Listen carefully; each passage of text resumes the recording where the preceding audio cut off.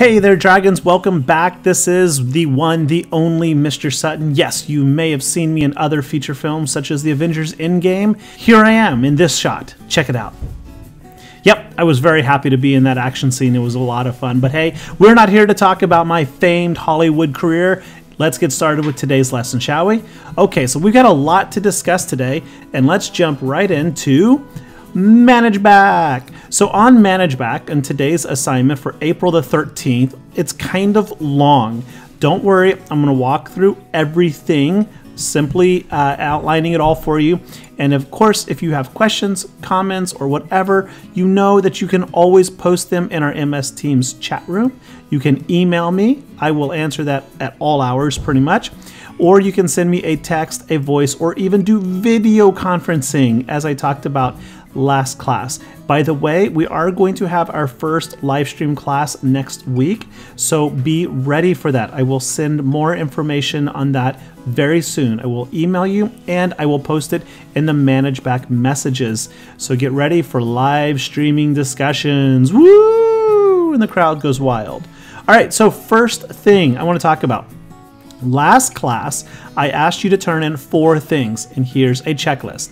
Your C1 formative, your C4 formative, your homemade tourist treat iMovie that should have 2 parts to it.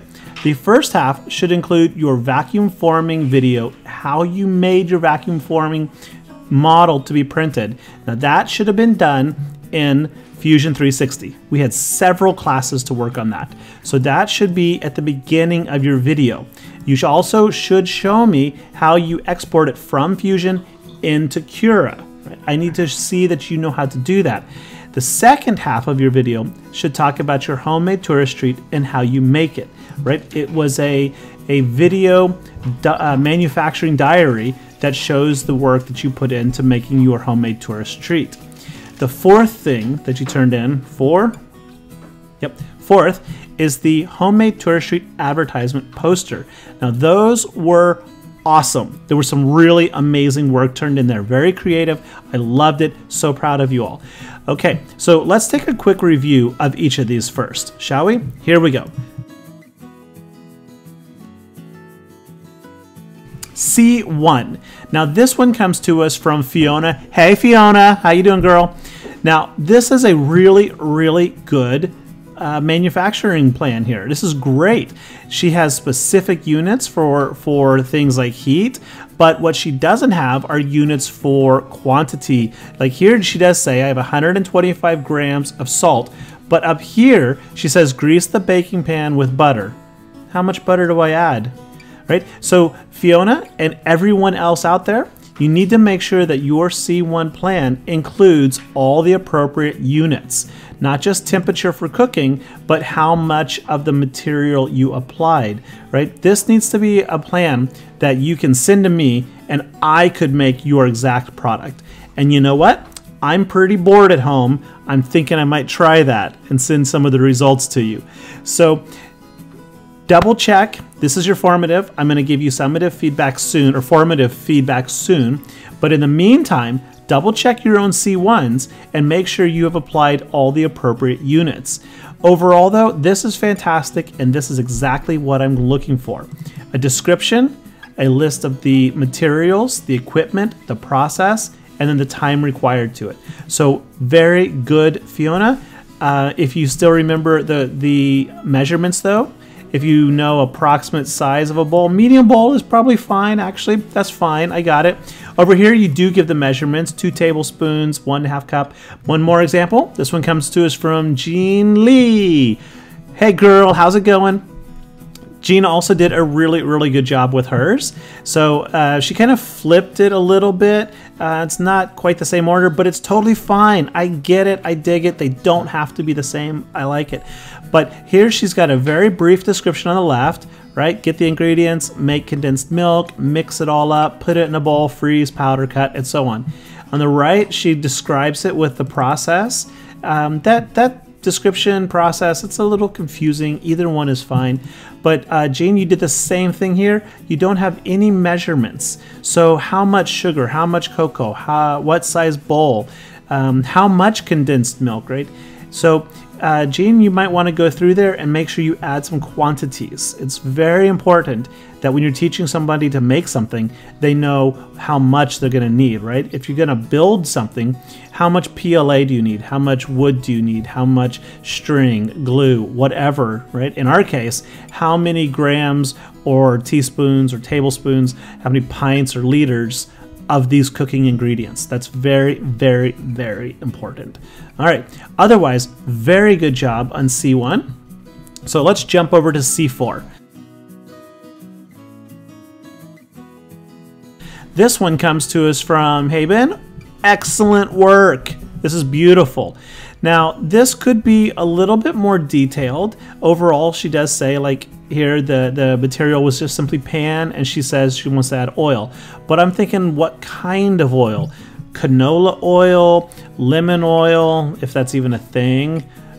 I don't know. There's all kinds of different cooking oils, right? Almond oil, peanut oil.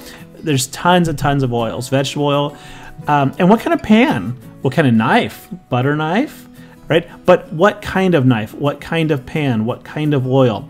The more specific, the more detailed you can get with your plan, the easier someone else can follow it.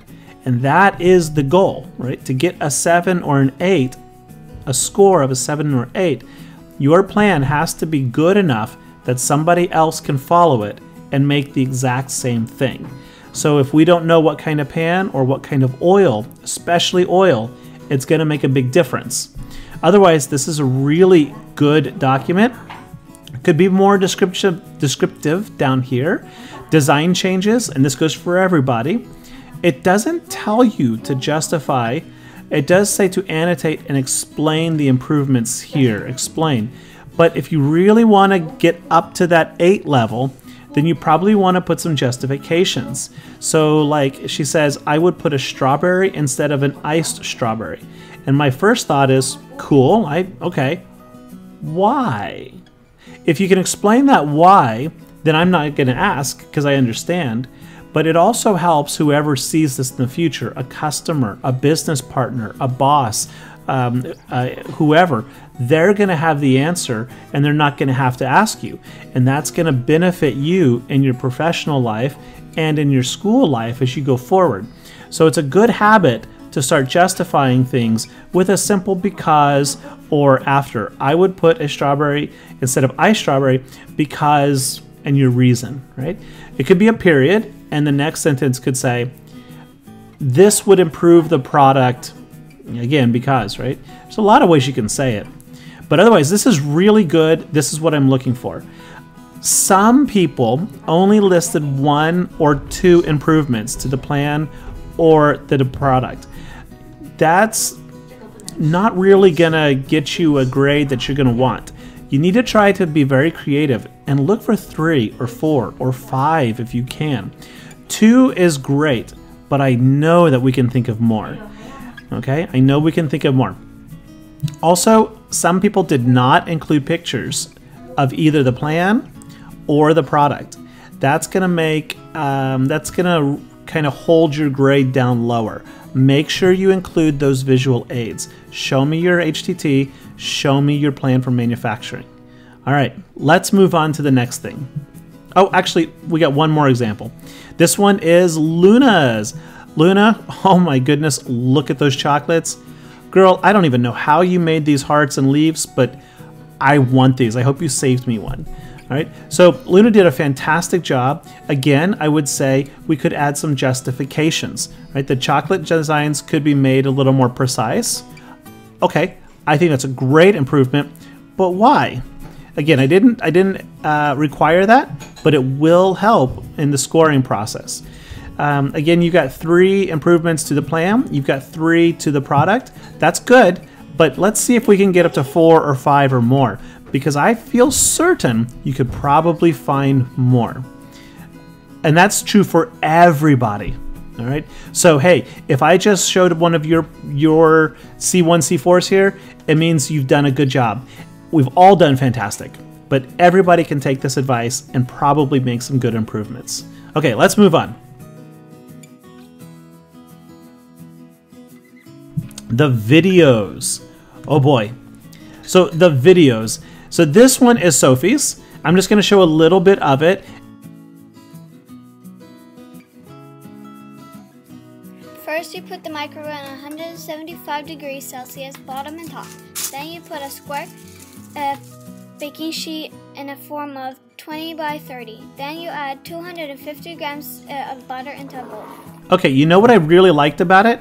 She's showing what she's doing, and she's giving specific directions about what temperature to set, how many grams of butter or other ingredients. That is fantastic. Now, when I watch this though, you know what I'm missing? Can you all guess what I'm missing? What I'm looking for? I'm looking for the original goal of our 3D printed chocolate treat, which isn't there.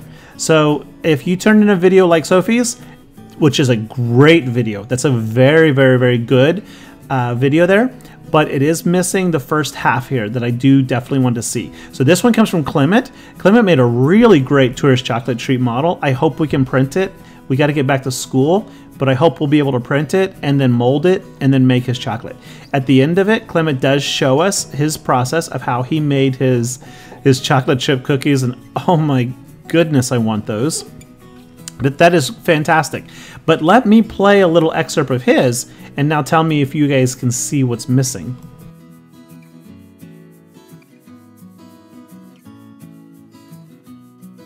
Okay, if you all said, Mr. Sutton, I don't see anything that's missing, but I hear something that's missing, then pat yourself on the back.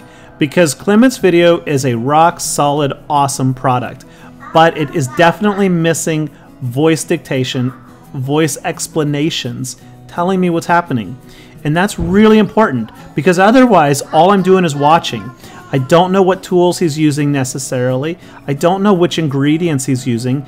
And so Clement, you need to add a voice track to this that explains that. All right, let's look at one more. So there's this, the cacao, the milk, and all the other ingredients. Here's me breaking the shell. Okay, this is a really great video. Also, Edo, you did a wonderful job. Pat yourself on the back. Woo! There's something that I would highly recommend you work on improving for the summative later, and this will be the same for many of us. Make sure we're using the correct language. So in this situation, Edo, for example, he breaks open, he says, I'm breaking the shell of the egg to get to the yellow thing. Now, I know we're all at different levels of language, and I myself, my Chinese is horrible, even though I've lived in China forever, I'm ashamed.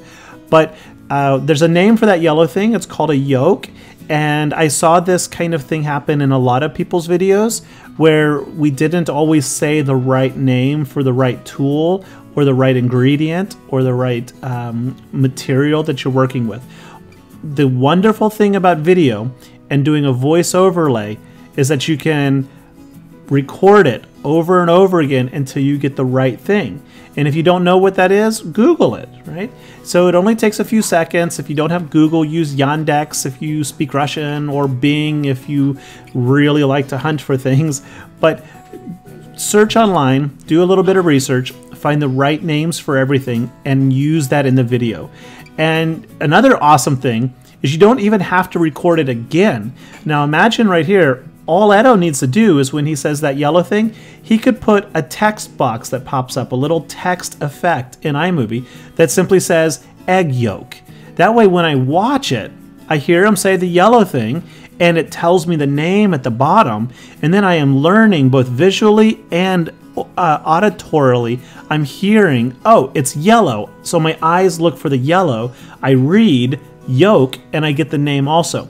So that's a really good way to be descriptive visually and auditorily, and that's a wonderful way to fix this simple little thing.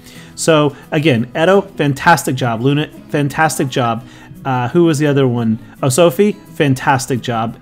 Many of these videos are awesome, but make sure that the first half shows how to make your chocolate tourist treat. The second half shows how to make your homemade tourist treat. Okay, wonderful. Let's move on. Posters. So here's Jungwon's on the left. This is so creative. I love it.